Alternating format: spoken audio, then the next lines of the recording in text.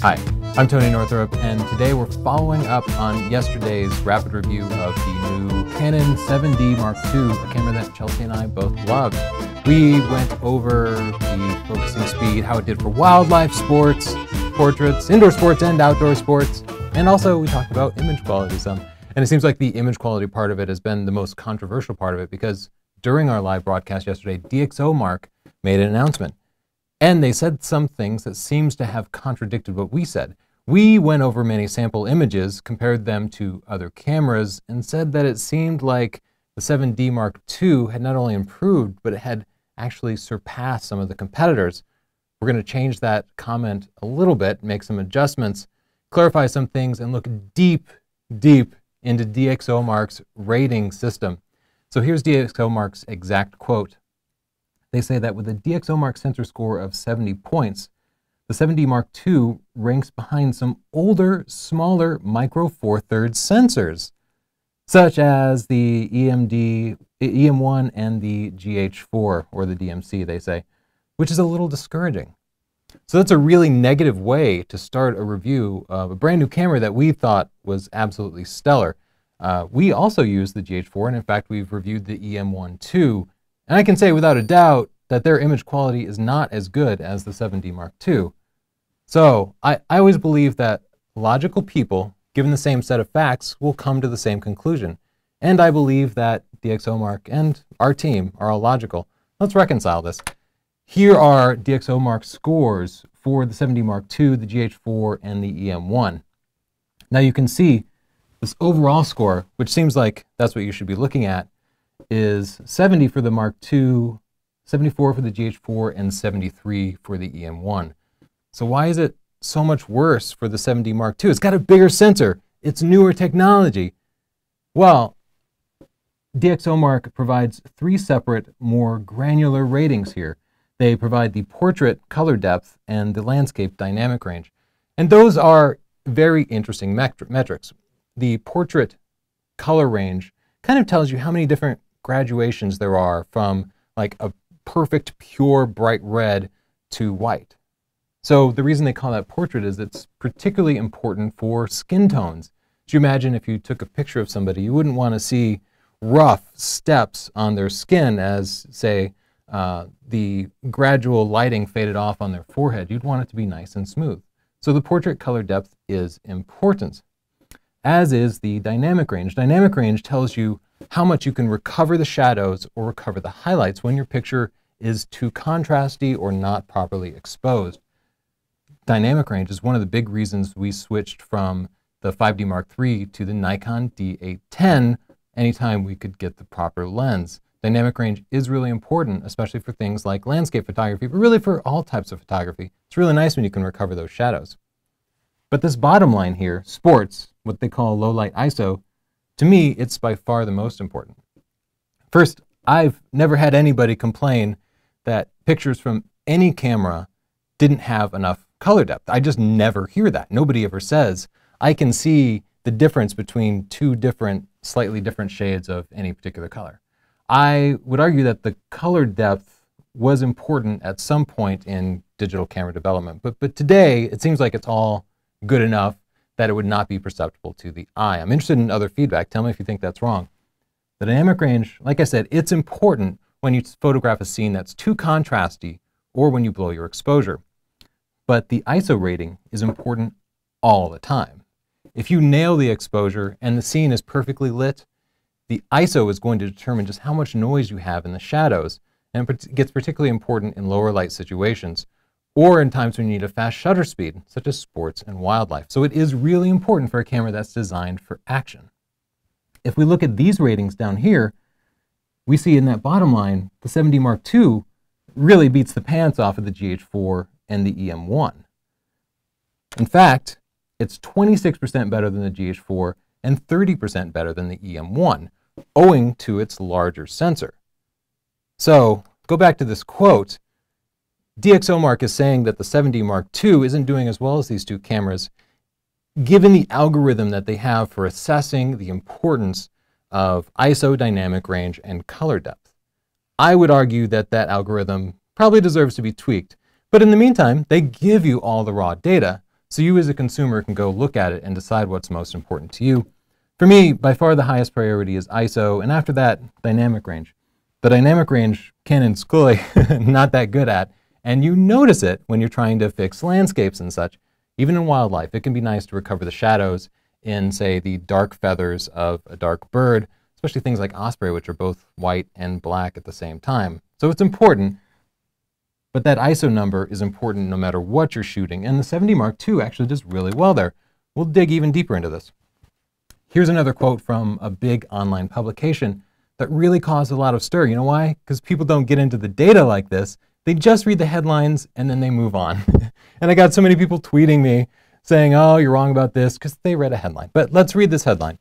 The 7D Mark II test score is identical to the 5-year-old Nikon D300S. That seems really discouraging, right? Like Canon is just catching up to where Nikon was 5 years ago. But let's look at it in a little more detail. Here are DxoMark scores. Again, we see the Canon is behind on the color depth and the dynamic range, but it's quite a bit ahead on the ISO scores. Here's the summary. It's 7% ahead of the Alpha 77, Sony's SLT camera that competes with it, and 37% ahead of that 5-year-old Nikon camera. So if you're like me and you care about ISO, the amount of noise in the image, more than those other things, then the 7D Mark II looks far superior. Like 37% is a whole lot. And we'll get into just how much that is a little bit later. And I also want to discuss the Alpha 77 a little bit later, because some people are saying DxoMark definitely said you might look at it as the all-around camera. But before you do that, I would definitely assess the lenses that you want to get for it, because I love that 400mm f/5.6 lens on the Canon.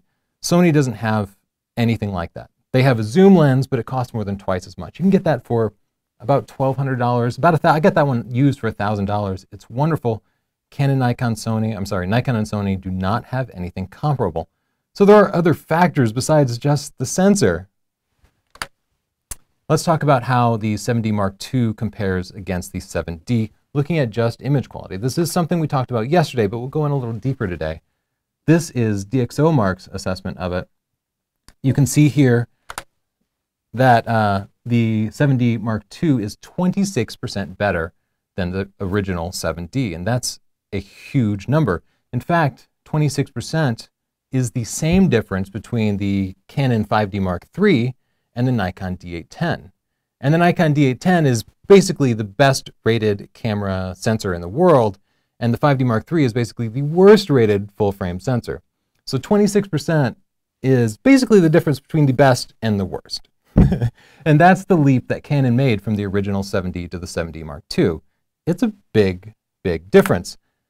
This is DxoMark's ratings for the individual ISOs. Now, we'll show another chart a little bit later that makes it look like at low ISOs, the 7D does not see any improvement. But you can see here, looking at the ISO ratings, the actual noise levels, that it's much improved across the board. Here's a sample image that we presented yesterday. I have to give a little bit of background. At this moment, Adobe has not released the algorithms to process images from the 7D Mark II. We always use Lightroom. And when we can't use Lightroom to process images, we use Adobe Camera Raw. Unfortunately, Adobe hasn't released updates for either. So we're stuck using the Canon digital imaging professional, digital photo professional software, and it's terrible. The Canon Raw processing software is awful. It's a real pain to work with. I processed these two images yesterday from the 7D and the 7D Mark II, pushed them to stop so we could see the shadow noise a little bit better, using all the default settings from the software. Turns out that was a mistake because Canon kind of tweaked the default settings a little bit. Here is a comparison of those two images again, with noise reduction and unsharp mask completely eliminated. In other words, as close to the raw data as we can actually get. And you can see if you look at the image with the default settings, the 7D Mark II on the left seems to completely kill the 7D, right? You go to the settings with all those extra new defaults removed, and they look much closer. But if you look closely, the 7D Mark II is significantly better. In fact, I would say it's about a third of a stop better, maybe 26% better, which is about what DxoMark came up with. So here, we kind of agree once we scraped away the kind of Canon software processing to make it look better thing. Now let's compare the 7D Mark II at ISO 1600 and the 7D Mark II at ISO 3200. So what I've done is I've brought up the exposure on the 7D Mark II and another stop higher on the ISO. If the 7D Mark II was a full stop better than the original 7D, then these two images, 1600 to 3200, would look about the same. But we can see that the 7D Mark II at ISO 1600 looks better than the 7D at ISO 1600. So there's an improvement. But the 7D at ISO 1600 still looks much better than the 7D Mark II at ISO 3200. And that tells us that there's not a full stop improvement in the new camera when you remove the extra processing. So let's talk about what a third of a stop really is. You get a full stop more light by switching from an f5.6 camera to an f4 lens, or you can get another stop by switching to an f2.8 lens. So you get about 26% here more light, but again, upgrading your lens could get you 100% more light, or if you went 2 stops, 400% more light. That's a big difference, far bigger than the difference that the improvements in the sensor might make. So instead of upgrading your body, you might just think about putting the money into a faster lens if you can shoot wide open. This is a chart that some of the blogs kind of spread around, showing that the sensor in the 7D Mark II wasn't improved at ISO 100 and 200. These first two dots over there roughly represent ISO 100 and 200, and the 400 is the third dot there. And you can see they're basically identical. But this is the measurement of dynamic range, not the noise in the image. And as I said, the dynamic range is important, and that's an area that Canon is definitely behind in. But it's not ISO. In my mind, it's not as important because, again, you're really only going to notice the difference when you have to recover the shadows or the highlights.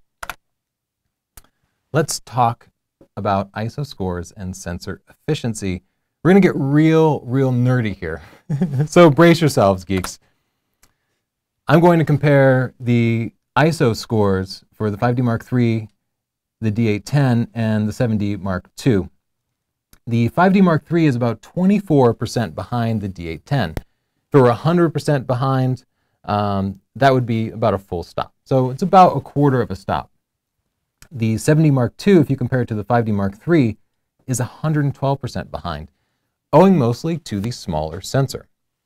If you've watched my crop factor videos, you already know that the biggest factor in image quality is the total amount of light gathered by the sensor. The 7D Mark II has a crop factor of 1.6, so it gathers significantly less light than the 5D Mark III. If you compare the 7D Mark II to the D810, it's 164% worse. So clearly, at ISO 800 or any given ISO, you're going to get significantly cleaner images from a D810 than you would out of a 7D Mark II. The sensor's better, the sensor's bigger, etc. But let's talk about sensor efficiency. Sensor efficiency is how much image quality the camera is getting given the total amount of light that you've given it.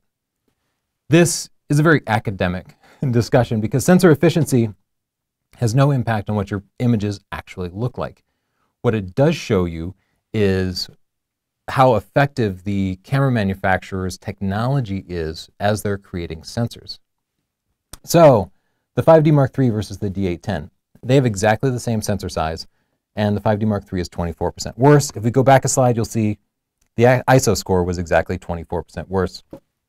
There's no need to factor in the crop factor here because the sensor size is the same. So the 5D Mark III sensor, just worse than the D810. The D810 is newer, more advanced.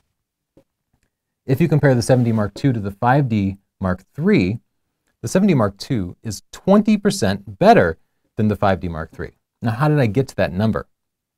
I multiplied the 7D Mark II's ISO score times the crop factor squared.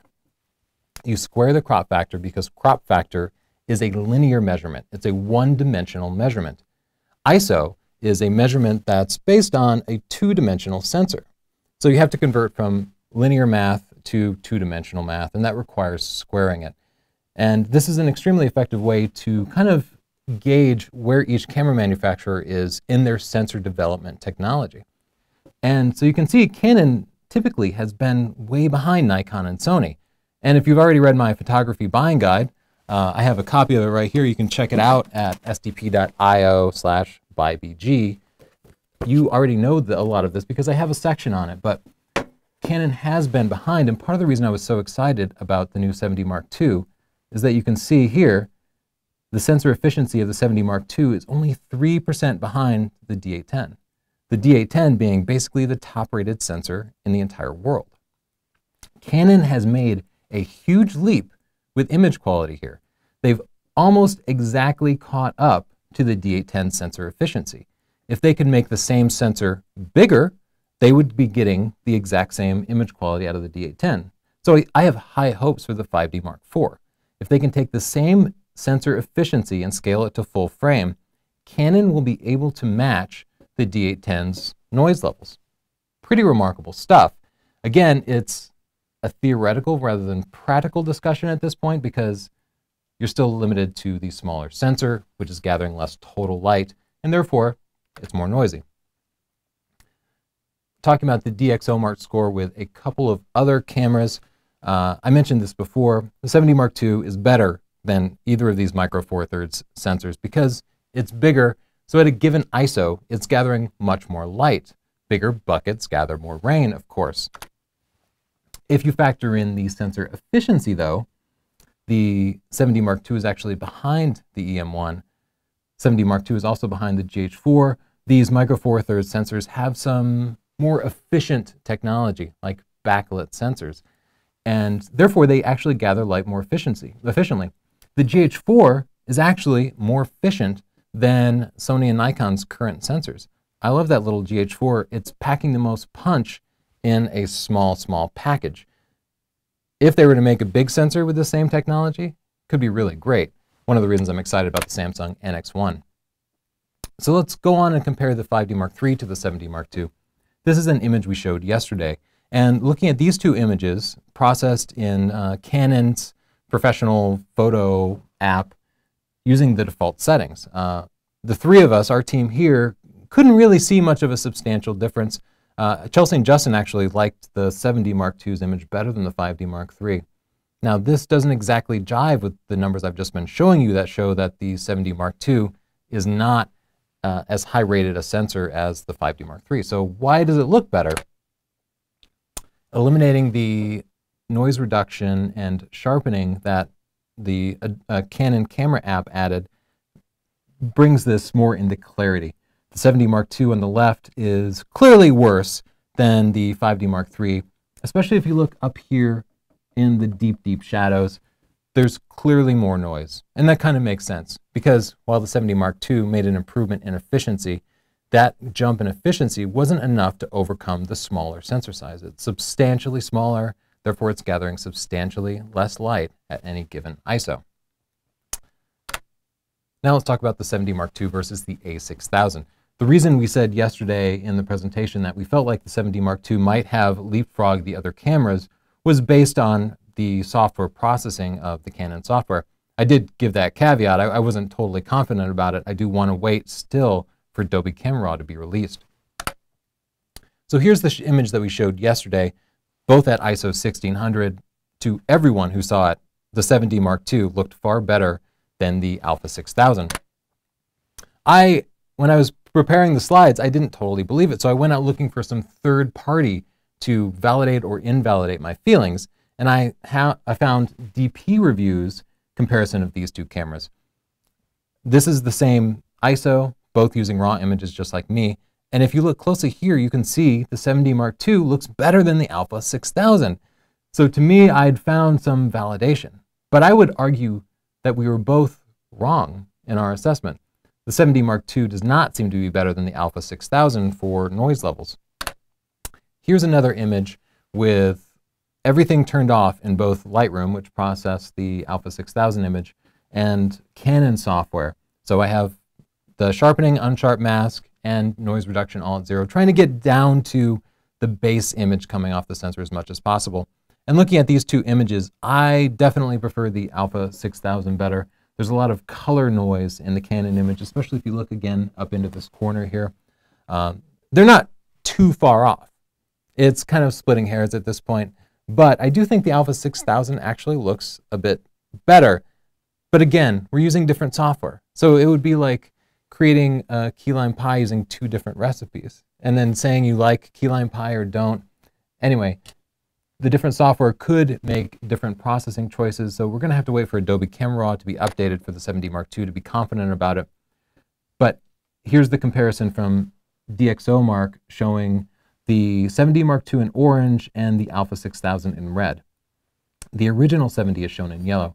So you can see that even according to their scores, the 7D Mark II has virtually closed the gap. It's now very, very close to the performance that we're getting from the Alpha 6000, which is basically the top-rated APS-C sensor in the world. I'd also like to point out that the Alpha 6000, while they're both APS-C, it's a bigger sensor. Nikon and Sony have a 1.5x crop factor, while Canon has a 1.6x crop factor. Canon sensors, they're both called APS-C, but they're a little bit smaller, and that little bit of difference matters. So if you look at the DxoMark scores, the 7D Mark II is about 24% behind the Alpha 6000. But if you factor in that size difference, if you look at sensor efficiency, it's only 9% behind. So the Alpha 6000 still, it's better, but it's really very, very close. And it's really significant that Canon has almost caught up with Nikon and Sony. I think they're back in the game. It's kind of a big deal. And I want to emphasize one really important point here. Image quality is not everything. It's just the easiest thing to test. People love numbers. They love things like megapixels and scores because we can just look at it and know instantly which is better. But that's not really the way photography works. We loved the 7D Mark II not just because of the image quality improvements. The image quality is good, but because we loved the focusing system, which is fantastic. The handling on it is wonderful. The new buttons and dials allow you to quickly shift focusing points and get your subject into focus. The back button works much better than it did in the original 7D. Also, the Canon lens infrastructure for sports and wildlife is outstanding. That 400mm f/5.6 lens is lightweight and absolutely wonderful. It beats every single similarly priced zoom lens out there. Nikon, Sony, they just don't have it. You can't get one for Olympus or Panasonic. Anyway, it's a great, there's many, many factors that go into photography besides image quality. And for that matter, there's a lot that goes into it besides just gear, right? You have lighting. If you're taking portraits, it's not about your sensor. It's much more about the expression that you pull out of your model, the light that you put on her. If you are interested in actual photographic technique and not just gear, shoot with what you have and study photography a little bit. My book, Stunning Digital Photography, can help you do that. Look it up at our website at SDB Community, or just go to Amazon. You can get it just about anywhere. We missed some questions in yesterday's live show because we simply had too many. So I'd like to take a minute and go over some of those questions now. First up, how does the low light on the 7D Mark II compare to that of the D7100? And the answer is they're much closer than the 7D, the original 7D was to the D7100. Canon is still not quite there with the sensor efficiency, but they're now very, very close. And I would argue that the image quality doesn't necessarily need to sway you one way or the other. If you're looking for a sports and wildlife camera, I wholeheartedly recommend the 7D Mark II over the D7100 for other reasons that I was talking about besides the image quality. Things like the buffer can just take more shots before it runs out of buffer. It has a higher frame rate, frames per second, and the lens selection is just far, far better for sports and wildlife. Damian Conway, is it really worth the price tag? I don't know, because I don't know how rich you are. I don't know what you're doing or what kind of photography you're taking. I was telling this story the other day, but if you're a landscape photographer and you want to get great pictures, would you be better off with a beautiful D810 at the park down the street, or would you be better off with a T3i, a cheapo camera, and a trip to Yosemite?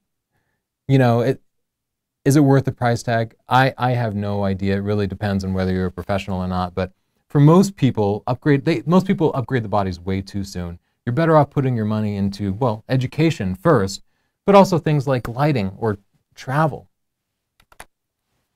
BluePaw89, being the high frames per second, what is the buffer depth 33 frames before the buffer runs out, though that can be more if you have a really fast CF card. So I haven't gone through and tested different models of CF cards yet, but generally a faster CF card will allow the buffer to unload some pictures before it completely fills up. The buffer concerns are also only when shooting RAW, which is something I generally prefer to do, especially for wildlife. But if you switch to JPEG, you can shoot over 100 shots before the buffer runs out. Jerry Johnson, our friend, I think the programs have been upped the anti-noise wise, plus some new sensor design. I mentioned this because below 1600 there isn't much of a change. He's saying, yes, I think the difference here is in software. And yesterday I didn't think that was the case because we were using RAW files, but now I realize that Canon was applying different amounts of noise reduction to different camera models, which surprised me. We took that out, and indeed the differences are less than we expected, but the improvement is still really, really significant. Nil Stika, hey guys, I shoot something like 50% family shots, 40% birds, 10% landscapes. I currently use the Canon 50D. Is a 7D Mark II better for this use, or maybe the 70D?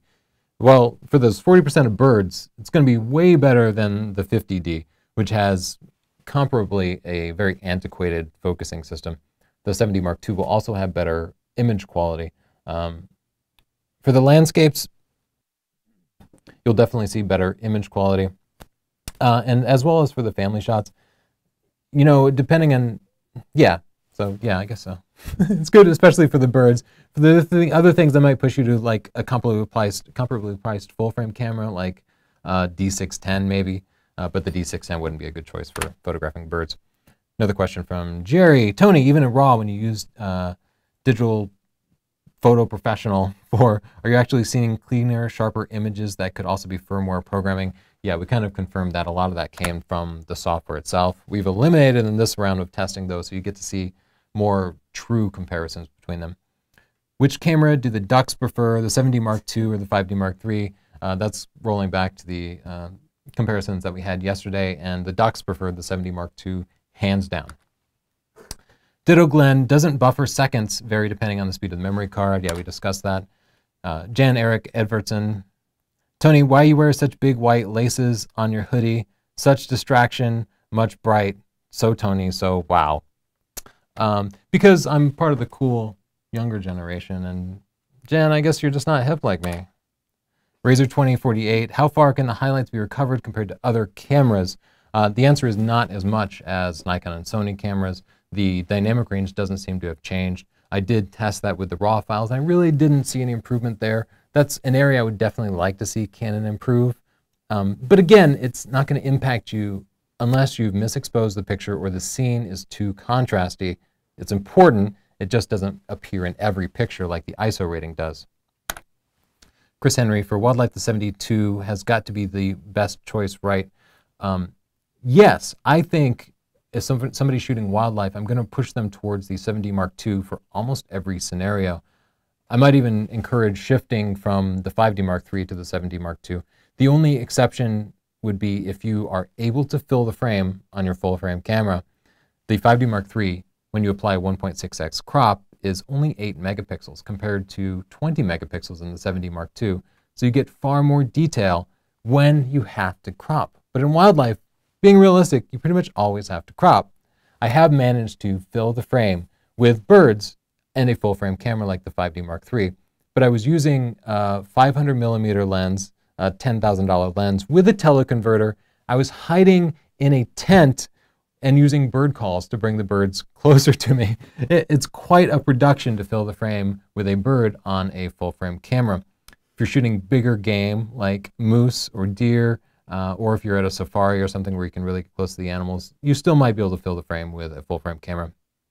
But most wildlife people are doing birds because they're plentiful and brightly colored, and the 7D Mark II, I think, is by far the best choice, and that's what's going to be in the new free update to my photography buying guide. Boss 302, how does this compare image quality wise to the Fuji X-T1?